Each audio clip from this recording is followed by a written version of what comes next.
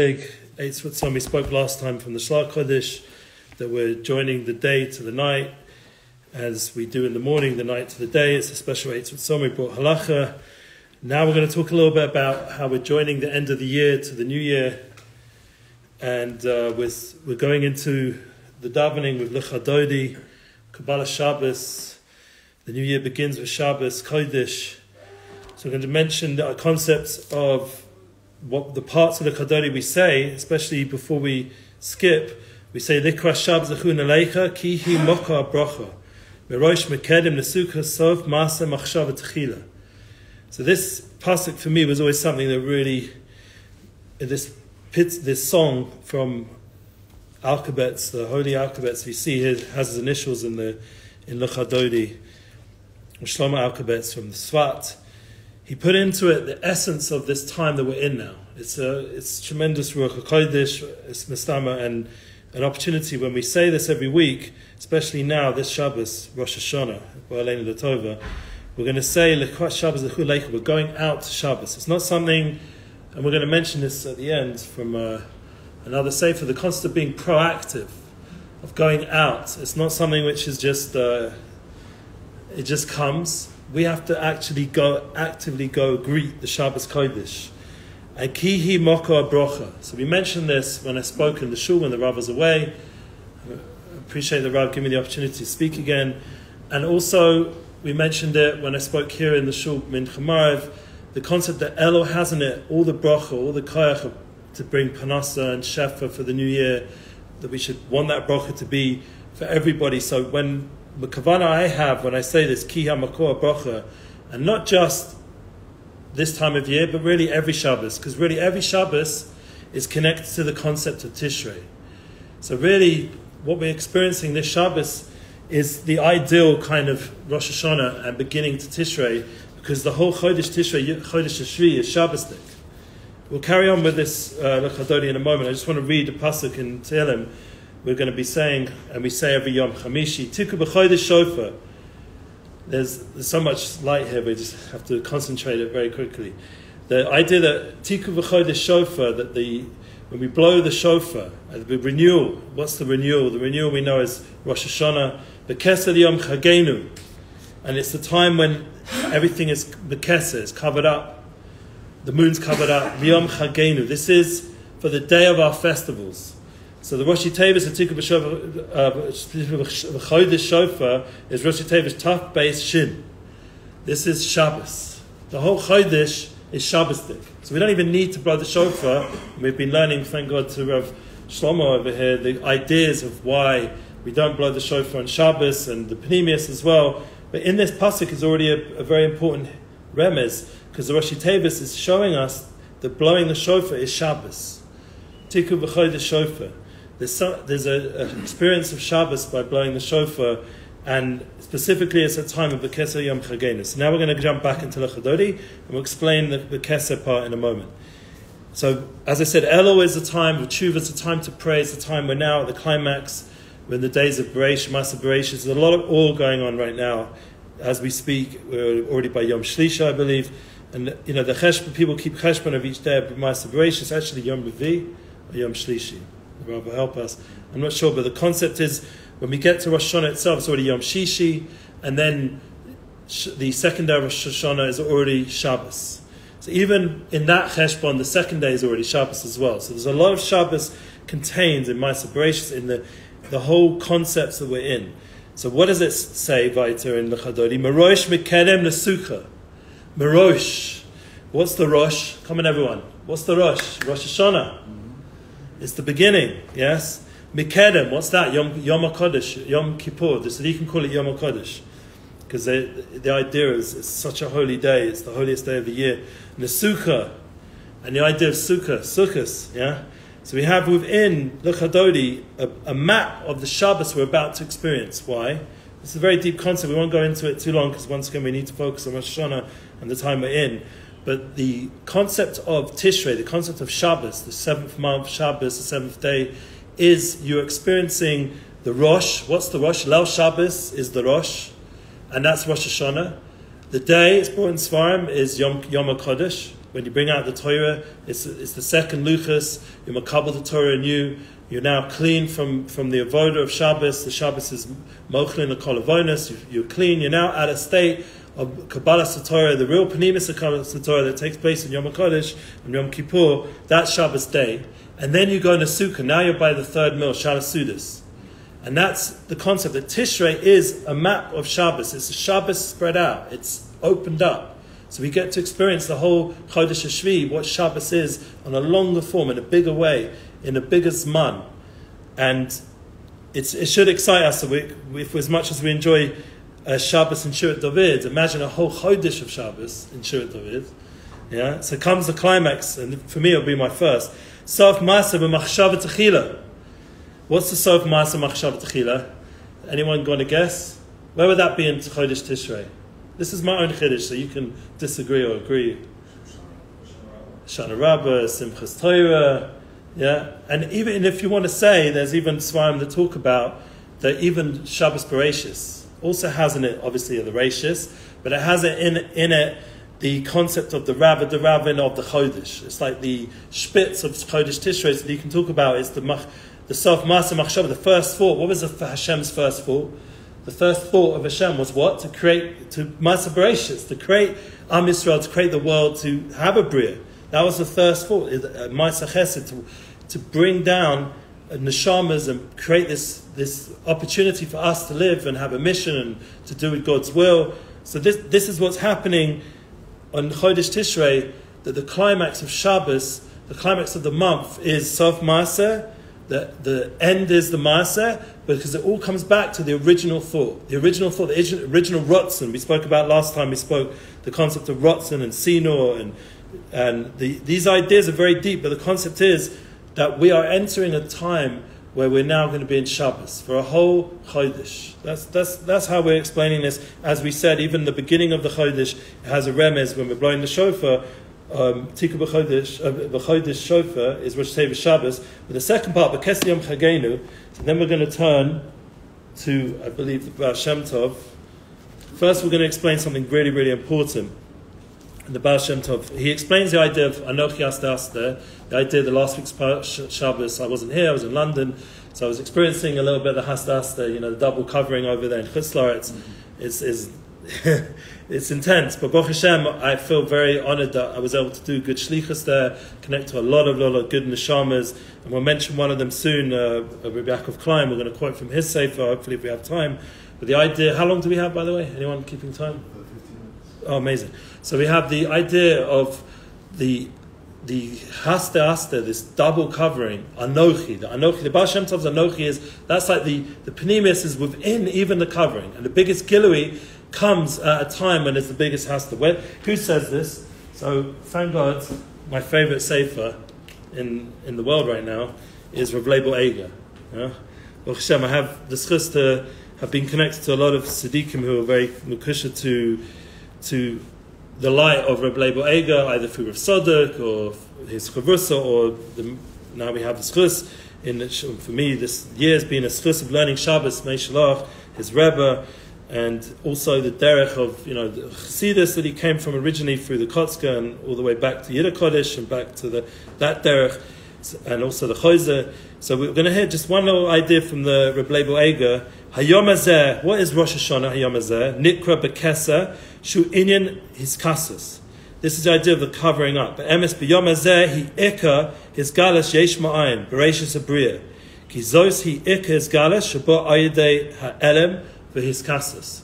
So this is a Gavaldik Torah, very small, and he's basing it off the Tehillim we just quoted, the idea of Bekesa, in Tehillim Pei Aleph in Psalm 81, the idea of this covering of the moon, the covering, as we said already, is connected to the idea of Hastas, the idea that Hashem's hiding himself, but at that time is really the tremendous Gilui. This is really important to know for our generation, where there's the biggest cover-up ever in history, like politically, economically, everything's covered up. People's hearts are covered up. I was talking to a Yid in London, he works for Aish, and he came around to just be someone we get together. For some reason, he thinks I have something worthwhile to say to him. So I had the schus to mention this concept to him, that the Rabbanim that I had told me that when you work with Yidden, especially when, I was the midnight rabbi, I was out on the streets, and that meant out in Ben Yehuda or nightclubs or anywhere I went. And back in London at this party, wherever it was, I said to him that I focus on the neshama. That's what the Rabbanim told me to do. Focus on the neshama. Don't focus on the money they have or whatever your agenda is. Focus on one thing, the neshama. And that would be the shmira. That would be the protection when you're helping Yidden in a far-off place, or even whoever it is you're helping. You have to focus on the neshama. That was what Rav Dayan Vida told me. He's a Dayan in Bells. There's Rav Samet, Yehuda Samet. He does, big mashgiach and osameh, very hidden person, but very special person. The idea of the gilui that comes out from these places where there's cover-up is not normal. The amount of Torah and chizuk that I've got when I've been in those most covered-up places is bringing true here. Because where Hashem hides himself, this is where you have the opportunity to really grow, to have bechira. We're going to talk about that in a minute again from Rabbi Yaakov. But first, let's get back to the Baal Shem Tov. He said a very important avoda for all of us, being the Rosh Hashanah, the Yom of Bekesel Yom Chagenu, this day of covering up. What is there also an opportunity to do on this special day? Not just to have big Giluim, big revelations of deep machshava, as we mentioned in the Shir this morning with Rav Shlomo, that there's 48 hours, it's Yom Arich Tadami, it's a day of Moyach, a day of mind, Rosh, it's the head of the year. So he says here, Ayidei Machshava Zaras. What do we do that? So the Baal Shem Tov says the idea, when we have not good thoughts, there's a certain pasul in the tefillah, and it causes it to go down from its holy place into a place that's pasul. Im mispala b'Rosh Hashanah b'kavana, mala koa tefillah shel kol hashana, shachris l'shachris, mincha l'mincha. So there's a special time, and this concept is alive right now. So I remember by Simai Zilberberg, I always felt there was like an 8 on, like it was the Zman, every minute was a Zman, and that's true really on Panemius level. But the Simai always just say, leading up the whole week, this is the last mincha of Chaf Zayin of Tafshin Pei, whatever it was, or Tafshin Ayin or Samech, whenever I was by him. This is the last Shachris, the last. Now comes Rosh Hashanah. It's saying the Baal Shem Tov. This is not just Tzaddikim, like generally, this is the Baal Shem Tov himself, saying that there's all the tefillahs have ability to go up.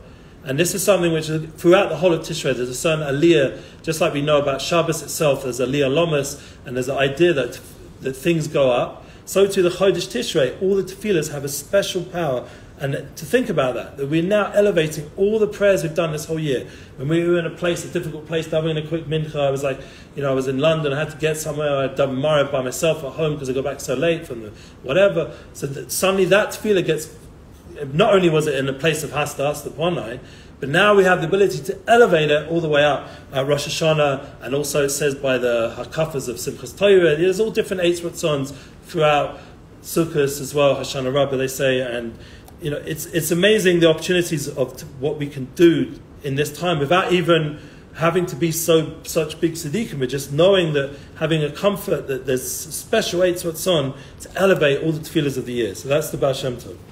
Okay, now that we're just going to say just one very quick advice that I always remember this time of year. The gift from Rabbi Nachman Tzvulenu, Rosh Hashanah. I can't believe I'm actually not on my way to Uman right now, and it must be Hashem really wants me here, because previous years it was like the easiest thing in the world for me to get to Uman. People made me go and had everything taken care of. This year I'm standing here in Eretz HaKodesh, and this is where Hashem wants me. And we're going to have to say something from Rabbi Nachman on such a day. And I remember by Tzaddikim, when people would ask them, why aren't you by Uman, why are you by Uman Rosh Hashanah? And he would answer them, I have a Lukuti Maran, I put it next to my Shtender on Rosh Hashanah, he has a Kedushas Levi, and I'm with the Tzaddikim. That was the answer back. Rav Simai Zilberg, for example, if you checked his Shtender on Rosh Hashanah, which I did, it had a Kedushas Levi and a Lukuti Maran. That's excluding all the other part of Svarim he had there as well, like the Ketzos HaChoshen, and he wasn't just learning Chassidus, obviously. He's a big person. But the point, come back to here, Ki Erech HaPaim, Hu Tali B'chinas Emunah. So this whole Torah, Kuf Nun Hey, teaches us something really important. All of us are now saying Yudus Rachamim, correct? Yeah. Well, hopefully we're saying Slichos, and as we go through this time, we're going to say it more and more until Yom Kippur, Yom HaKodesh. We're going to say it so much, it's going to bring us to the highest of highs by Ne'ilah. the amount of times I see Yusuf Rachamim again and again, this idea of Richas Apayim is a very important concept. Rabbi Nachman says it's der v'zeh, it's the same concept as Amunah and Emes. This is this Torah Kufn and Hay by Eretz Yisrael. Eretz Yisrael is the concept of Richas Apayim, Emes, Amunah. These three beautiful, real concepts that we all need to live with and apply. So when we're saying it's a Rachman, we're not just saying a Richas Apayim, Erech Apayim, because of it's, for Hashem. Obviously, the whole concept of tefillah is to change ourselves, to become more godly, more like Hashem, more patient, more arichas apayim. So this is a time where suddenly, Erev Yom Tov, Tishrei, we feel this pressure to not only daven a lot and pray a lot, so we hear these ideas from the Baal Shem Tov. We now have to build the kelim, the vessel, for those prayers, and make sure that, for example, Shalom Bayis, Hinach Bonim, all the things that we care about should have a place and have a time that flow in a healthy way. And for me, this concept of Richas Apayim is the eitzah, is the advice. Because now, I'm going to be patient. And what one Rav said to me, Moshe, I forgot his last name, he was a very important person to me. For some reason, I can't remember why I don't. Anyway, it'll be a spliss for him. And by the way, it's reminded me that I'm dedicating this class to Yitzel Bas Ezrael Zatzal.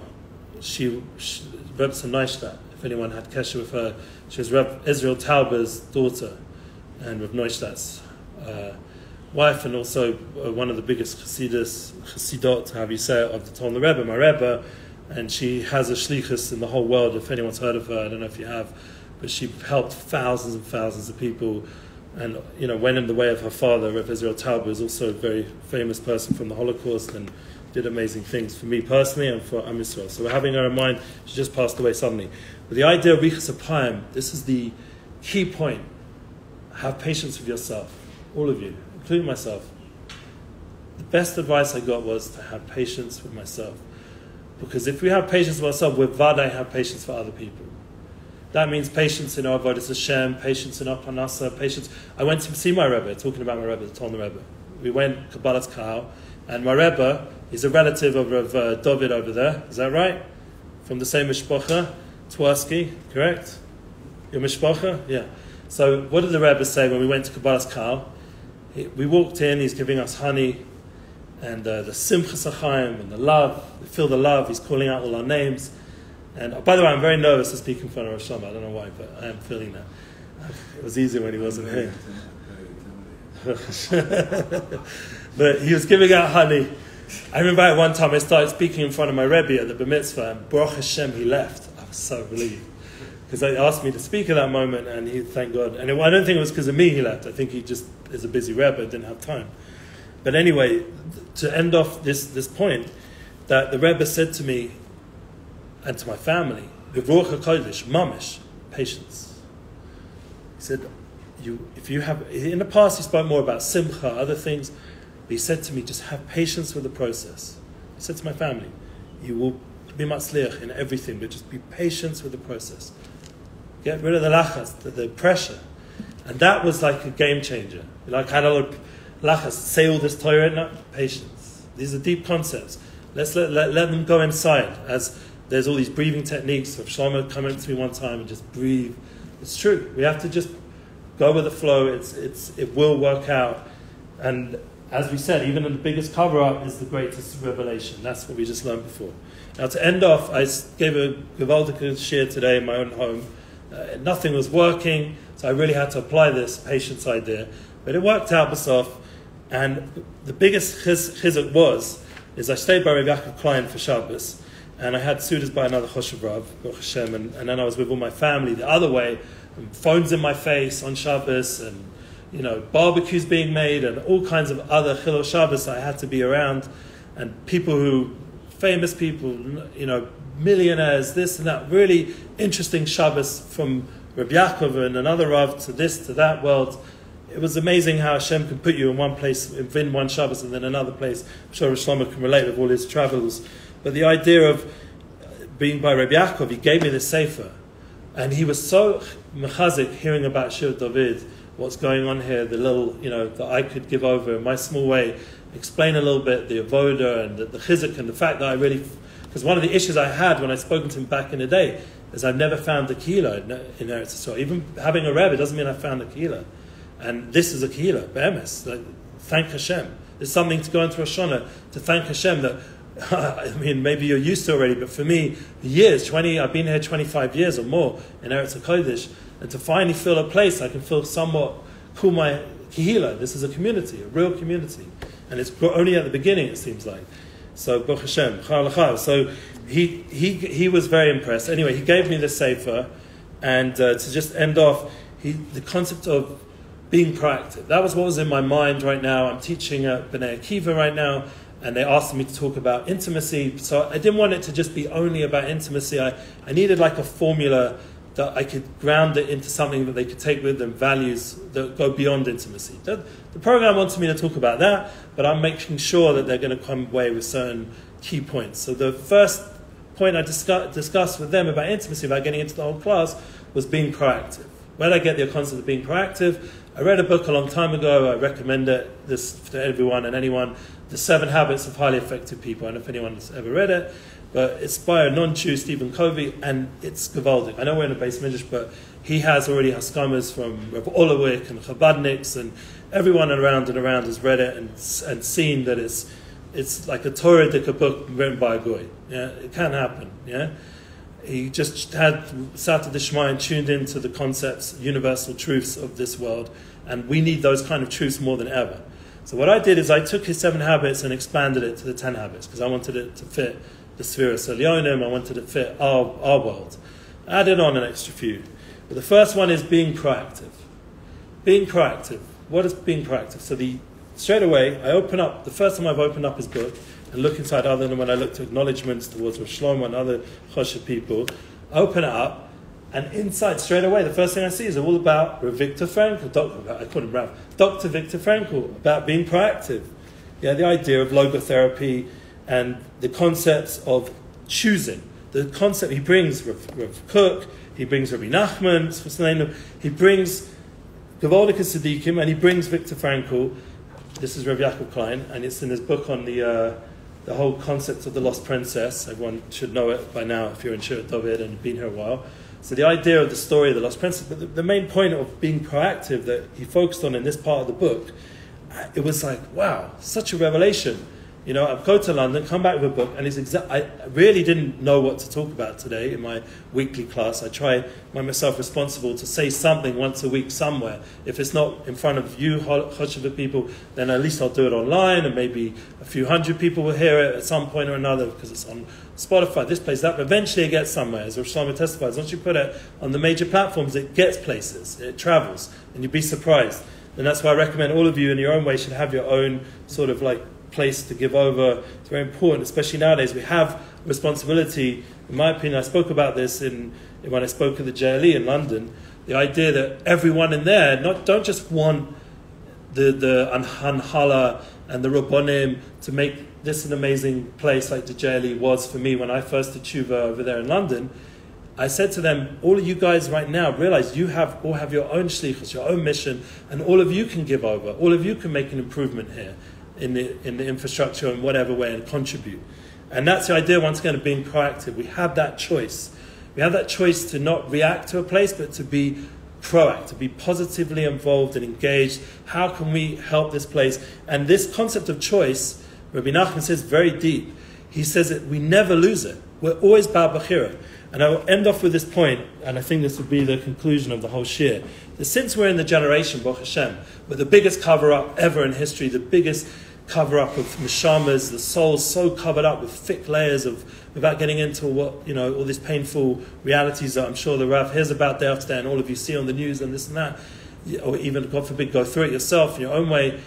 The idea that we are the generation of Baal Bechira. This is another chiddush I'm saying, and it connects into the beginning of the class. Sof Ma'aseh Machshavat Tchila. We have the power to choose. This is Rosh Hashanah. We can choose. Choose what our year's about. It's not just Hashem is gozer on us, like this scary thing. This is a real relationship with God, and He wants us to choose. We have to choose. So the idea is, in our door, there never has been a reality, and this is chiddush, but I think it's emes. We've had the ability to choose more than ever. All of us, right, every second right now, can choose what we look at. I have an assignment with the phones. I'm sure each of you have your tests. Like, do I focus on the Rav Shir or do I look at my phone? Do I focus on davening or do I look at my phone? That's for example. And forget about, once you're on the phone, now it's, depending on who you are, all the nisyonos that come with that. And the bechira, the point of bechira, there never was such a point of bechira ever in history, that what you could choose to do with it. You could choose to elevate the world. You could choose to go off into your own self-indulgence, whatever. And this is the choice that never was. I remember speaking to Rabbanim from the old world. Like, they wouldn't see a Nisoyan maybe once a month, maybe once a year, because the streets were empty. It was a different world. The fact we're all so exposed to so much every moment, and we have choice on the highest levels. So this makes us one, Balat Tshuva on a certain level, all of us, because we have to constantly do Tshuva on the Tshuva again and again, and all the choices we're doing, and it's a very intense reality to live in. But at the same time, it shows how precious we are to Hashem, that we're constantly showing our love to Hashem more than ever in all the generations, that we're choosing Him again and again and again, like no other generation. And on that note, we should all be blessed. The fact that we are such a generation that are choosing Hashem, such a place, Shirat David, with such love. Everyone should be blessed. Thank you for listening. I really appreciate it.